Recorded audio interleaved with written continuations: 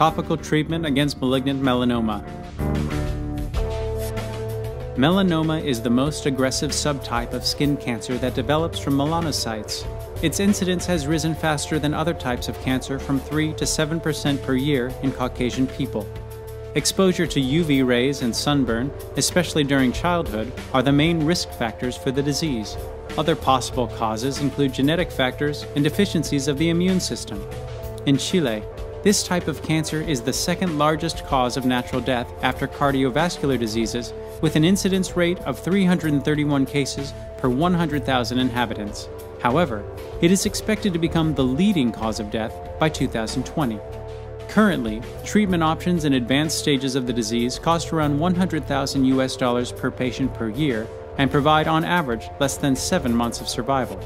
The high cost and the high incidence pressure the budgets of health systems globally, which implies a growing public interest in the development of safe, easy-to-apply, and economic treatments for melanoma.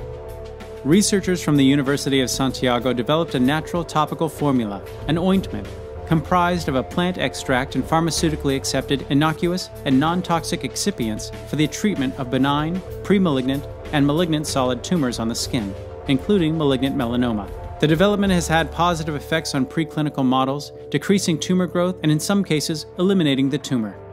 The development has a patent pending filed by the University of Santiago, which seeks to transfer it to national or foreign pharmaceutical companies. For more information, send us an email or visit our webpage.